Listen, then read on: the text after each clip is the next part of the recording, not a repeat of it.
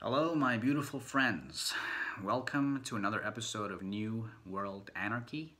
It is Sunday, May 3rd, 2020. And boy, do we have a lot to talk about. Well, to begin with, this past weekend on Friday, stock market, the Dow Jones plunged 622 points, which was a significant drop because April was the best month. April was a massive rally, and it was the best month for the stock market since 1987, which is insane. The stock market gained significantly in the month of April, and then come the 1st of May, we had a pretty big drop, 622 points, and as a result of that, what caused that was the fact that Trump reignited another trade war with China. He's begun the same thing that he was doing in 2018 and 19. It feels like the trade war once again is escalating, it's reigniting again, and that was the cause of the plunge for the stock market, for the Dow Jones on Friday. That's it, guys. Stock market, Dow Jones doesn't care about over 30 million people being unemployed. No, that doesn't mean anything. It doesn't care about manufacturing falling off a cliff. It doesn't care about automotive sales dropping significantly, real estate tanking, retail dead. As a matter of fact, the entire economy is dead. Zero activity. It's frozen. There's no economy. It doesn't care about any of that. The stock market really cares about the trade war between China and Trump tweeting. Anything Trump tweets, China, yeah, we didn't like what China did. We're gonna have to put more tariffs on the exports. Yeah, because China is a problem. It's always a problem. So that's what's been happening with the stock market. Meanwhile, Warren Buffett, a multi-billion-dollar investor, and his love child of a company, Berkshire Hathaway, has had a devastating loss of $50 billion in the first 3 months of 2020. So the first quarter of 2020 was the worst quarter for Berkshire Hathaway in its history. They had the worst loss in its history. And Berkshire Hathaway is a very massive and wealthy company, one of the wealthiest companies in the world. They own 90 other companies. They have massive, major assets, investments in Apple, and stocks of Apple, and shares of Apple, and Coca-Cola, and Bank of America. They own another freight railroad. It's called BNSF. It's the largest freight railroad company in North America. They own that company, and to have a loss like that, that's very significant for him. But the man is young. He's only like 90 years old, so he still has a long way to go. I think he's like 93 actually. So he still has, he still has a pretty rich history. Rich future ahead of him. It's only $50 billion. The man was sitting on $137 billion pile of cash prior to that in 2019. So, yeah, I guess you could say there's a fly in his ointment, but he'll survive. He's a survivor. Maybe it's karma, right? Who knows?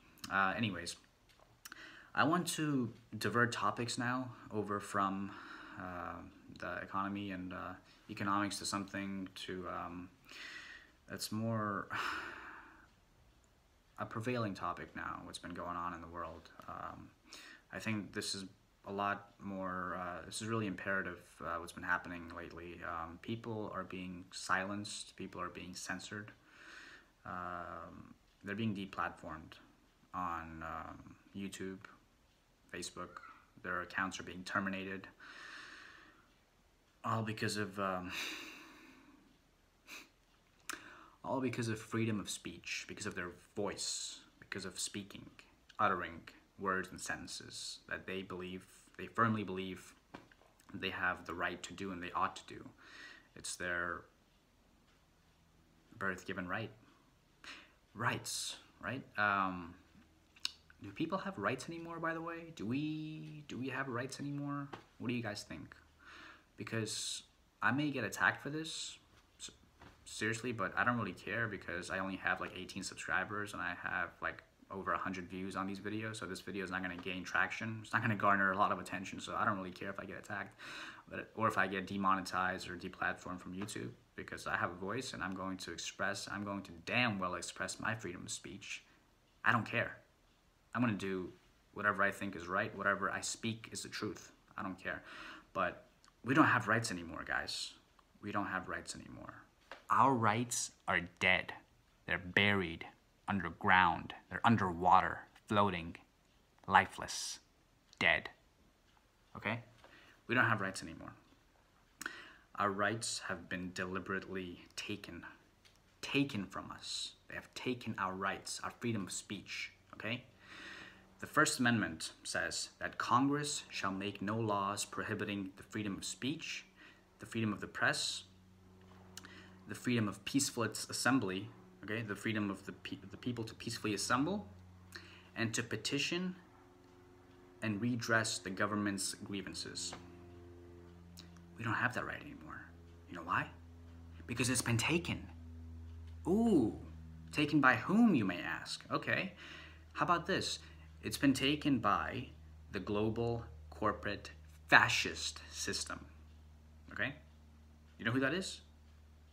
Apple, Google, Facebook, Microsoft. Yeah, that's America. That's the world at this point. Okay? You have, it's like David Icke said, you have a technocracy, you have a technocratic system of rule. Okay? First, what they do, they take away your voice, your freedom of speaking, your freedom of speech. That's what they do first. Second, they take away your beliefs, your fundamental core beliefs of what you have in the world, or what you believe as rights. Okay? Lastly, the last blow, the death blow, the slaying of the dragon.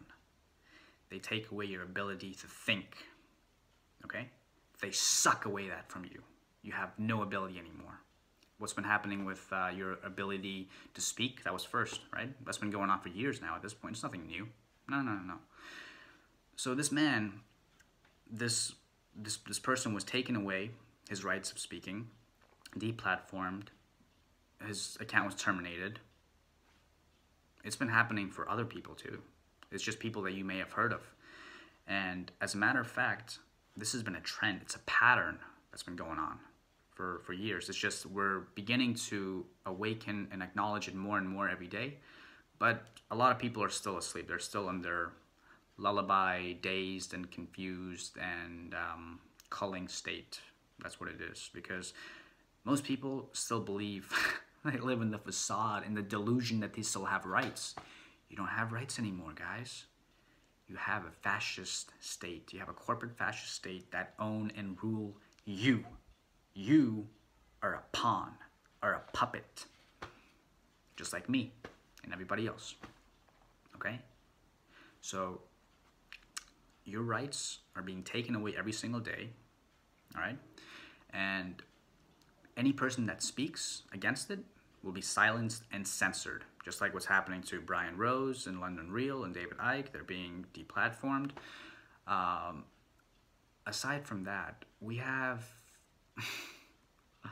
this is very, very sad and very unfortunate, by the way, too, but it's the truth. We have a generation of sensitivity, okay? We are living in the sensitivity generation right now, because anything that you say, you know what's going to happen? It's going to offend somebody. Oh, it's going to offend somebody. It's so sad. We can't offend people. No. That's bad. That's very bad. We have to be careful of what we say because it's going to hurt people's feelings. It's so bad. You shouldn't hurt people's feelings. You should be nice all the time, even if it means to having no opinion. Even if it means to having no opinion. Wow. No opinion. Which means you shouldn't even speak. No speaking. No. Silence. Be quiet. No speaking. No, no, no, no, it's bad. So anything you say will offend people, okay? Jordan Peterson, a great thinker, a great man. Jordan Peterson said that in order to be able to think, you have to risk offending others. That's what critical thinking is. Okay? That's what critical thinking is. That's what opinion is. You have to have opinions. If you offend people, who cares? That's what freedom of speech is there for. We have the right to speak. You have the right to speak. We all have the right to speak. It's unfortunate it's like that. But that's the way it is, you know. Political correctness. What political correctness is, like George Carlin said, political correctness is fascism pretending to be manners, okay? We have a generation of such sensitivity, of such alert and highly sensitive people that anything you say will offend them, whether it's about religion, whether it's about gender, whether it's about sexuality, whether it's about taboo topics. Everything is taboo now, okay? You can't sit somewhere and have a normal conversation with somebody because it's taboo. It's going to offend somebody across the table in Starbucks.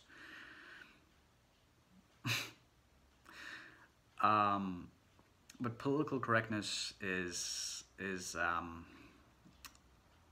virus. That's what it is. It's a virus that's going around infecting people's minds, saying what you can and what you can't say. That's what it is. We have to realize that, okay? We can't have this generation of this sensitivity, this inordinate sensitivity. Another guy said, Dan Pena said that political correctness is the manifestation of a lack of self-esteem. Because most people nowadays, let's face it, most people nowadays have no self-esteem. They have no confidence. They have no sense of worth and value of themselves. So that's why they get easily offended and triggered. Okay? We have to realize that. We have to acknowledge that. We have to accept that's the world we live in. We can't be constantly being brainwashed by MSM, by mainstream media, because the information that you're being fed through mainstream media, it's all trash. It's all lies. You know, like I mentioned in my past video, the world as a whole, it's being controlled and manipulated by three things, all right? Three things govern, control, and rule the minds of everybody around the world, okay? Greed, fear, deception. That's what you have. You have an explosion of fear, you have an explosion of greed, and you have an explosion of deception. And those three things have been governing, ruling, and controlling and manipulating the minds of millions and billions of people around the world for a long time, very long time. We have to disconnect from that.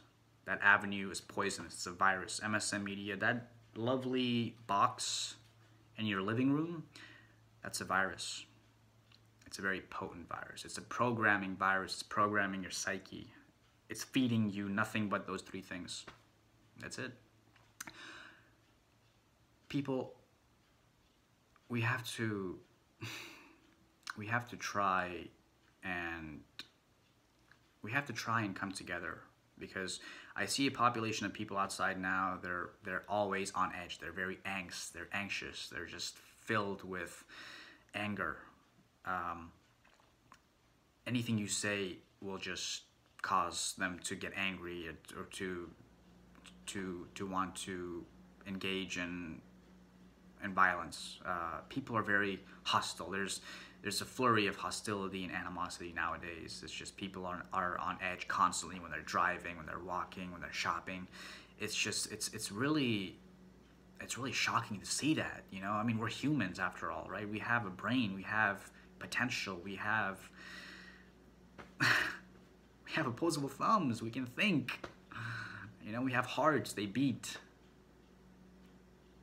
It's just it's sad that we don't have a population anymore that has compassion in their heart, kindness in their eyes, and intelligence in their brain. It feels like it's been wiped off. It's been substituted, replaced by this box, digital pocket portable box now that we carry in our pockets every single day. We watch, we scroll through Facebook, social media, Instagram, Twitter. That's just that's the world we live in now, unfortunately. Guys, I mean, we have to really come together as one. You know, we have to come together in unity. Otherwise, this will just continue. It's a trend. It's a pattern that they're trying to instill in us every single day, more and more each day, and it's going to have devastating ramifications on a global scale unless we wake up from that delusion, that facade, because that's all it is. It's a delusion. It's a facade. It doesn't exist. Real life, you know, when you go outside your door, that's real life. The people you speak with, you engage with, the people you hug, you kiss, you know, you love, that's what really matters. Because at the end of the day, none of this really matters. So be well, be kind, be generous, guys.